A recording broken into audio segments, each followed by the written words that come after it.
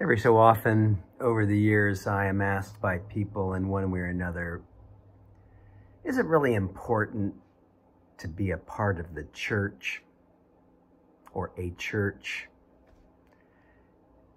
Can't I just do my discipleship thing one-on-one with God?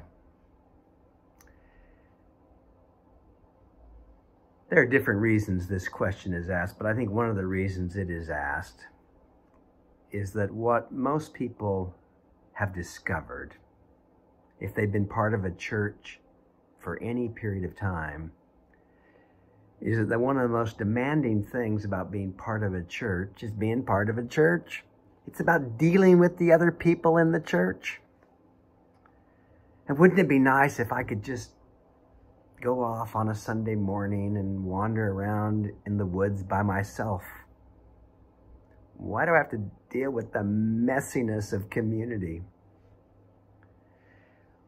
Well, Christianity is a communal religion. Yes, there is a personal dimension. Yes, I get up in the morning and I sit down with God, and God and I have it out.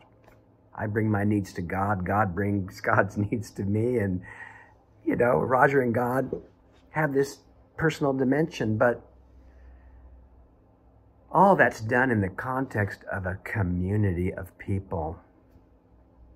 And what I've learned over the years is the great gift and the great demand of a church is the other people in the church. The great gift, of course, we also know, don't we? We know that most of us just simply can't go this journey alone. I can see why people don't believe in God, but I can't see how people do it without a community of people who have been commanded to love Him. My life would not have been sustained. That's a great gift, but it's also a great demand because, in John's gospel, Jesus says to the disciples, "You didn't choose me, I chose you." So every church is made up of people that Jesus chose. We didn't choose them. And Jesus has this way, I've just found out, He has this way of sending to a church community people that He knows will be difficult to love. And they need love.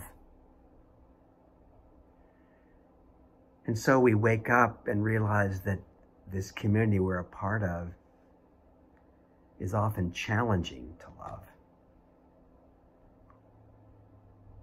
But think about this. What does this world need the most? It needs a community of people that show the world that what holds us together is not uniformity or convenience. That in this partisan world, guess what? Here is a community made up of liberals and conservatives, Republicans and Democrats, people who supported Trump and people who didn't, people who have very set views on theological matters and people who don't. And all of that is held together by the Spirit of God. When I look out on a Sunday morning, and of course I haven't done that in some time, but when I look out on a Sunday morning and see the group of people that God has brought together, I think that is a miracle. That is the miracle of the Spirit of God bringing into being a communion of people. That's a witness. The other thing that happens in a community like that is God expands our capacity to love by bringing us people that aren't easy for us to love. As Jesus says, what good is it to love those who love you? That's easy stuff. I'm going to bring you some people who are a real challenge. Brothers and sisters, let's keep at it. People don't leave a church over doctrinal matters. People leave church because they can't deal with the people. We've been given a love that's big enough to deal with whomever God sends into our community.